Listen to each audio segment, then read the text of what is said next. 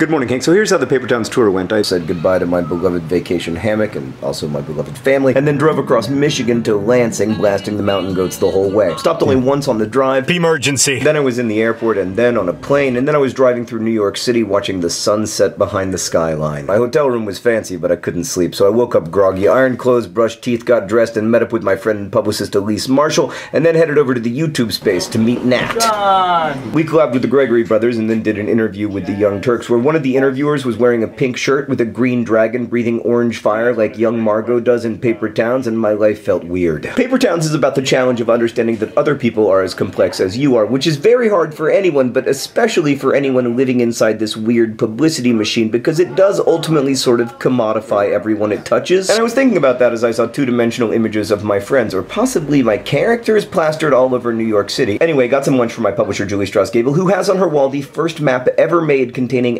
Agloe, New York, and we talked about how much she liked the movie, and then I had to go to Burberry to get a suit for next week's premiere, and on the way I confessed to Elise that I was a little bit tired, and she pointed out that technically the tour had not yet begun. Flew to Indianapolis and drove through my hometown before experiencing the unspeakable luxury of sleeping in my own bed. The next morning I discovered a trove of clean pants, which never happens even at the fanciest hotels. Then I met up with Halston, Sage, and Nat, and we did interviews and interviews and interviews before heading over to the Murat Theater. I signed books for a while in a suit that I only now realize was quite wrinkly, and then there were more interviews, and then, once I was good and sweaty, I got my picture taken with Nat and Halston. Then the show started. Nat and his brother Alex played some songs together, and I love both those guys so much, and I love watching them play music together because it reminds me of my own relationship with my brother, except for the part about how Hank refuses to let me into his band simply because I cannot sing or play any instruments. Then I went out on stage with our great host Akilah Hughes, and I felt this immense wave of energy, and then the mayor of Indianapolis came out and declared July 14th, 2015 to be John Green Day, which,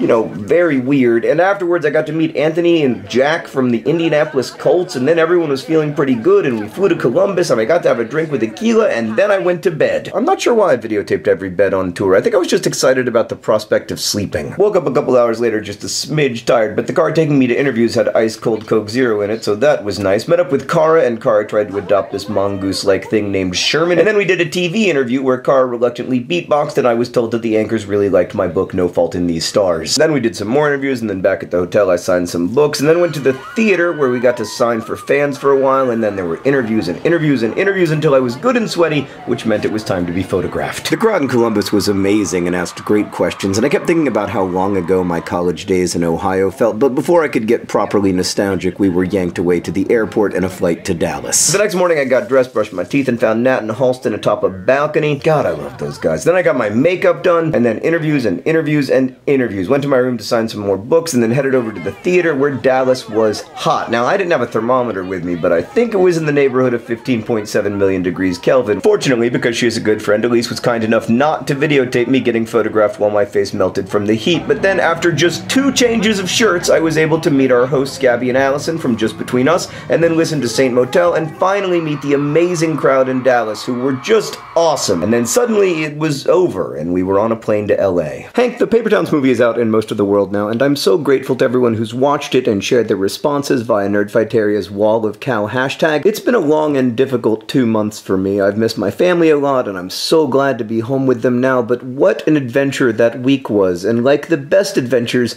it brought me closer to people I love. So thanks to all of them, and to everyone who made the movie. Hank, thank you for a great VidCon. I am now going to sleep until Friday. I will see you then.